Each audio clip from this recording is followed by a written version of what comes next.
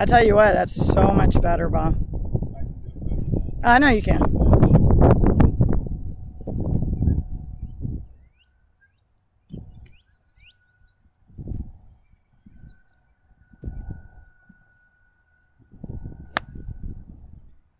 Okay, so on the takeaway, I want you to do this. Let's get your hands the same distance.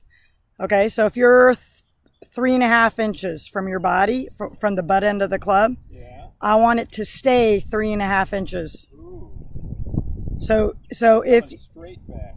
Yeah, well, but you still turn though, because if the hands go away and the club go in, you're gonna, in your case, that's under.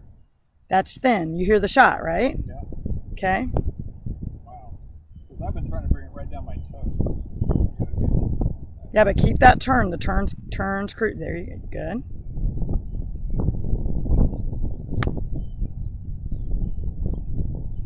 So definitely better contact. Okay, that's okay. But the hands were definitely closer. Yep. And here's what I want you to understand. What's your big key tendency? Inside. Behind, right? Yeah. The club goes inside and behind. Okay, so here's an exaggeration. Okay, go and set up. I want you to point your club head towards your bag, but I want you to keep your hands close to your body. So same distance, right? But keep turning. You got to keep that club low to the ground, right? Always, always. Okay, does that feel different? Okay. All right, so let's try a couple of those.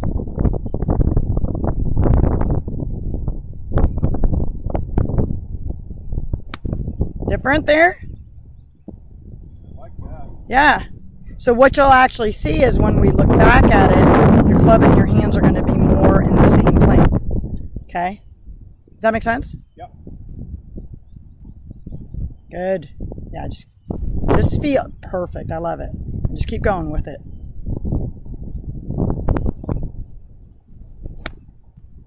It's okay, better?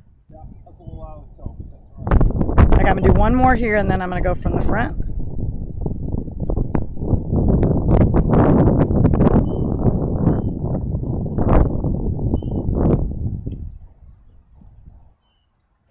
That was a little under. Did it hook? Nope. No, it didn't? Okay. But it was a little under on the takeaway. My hair got in my face when I looked at it.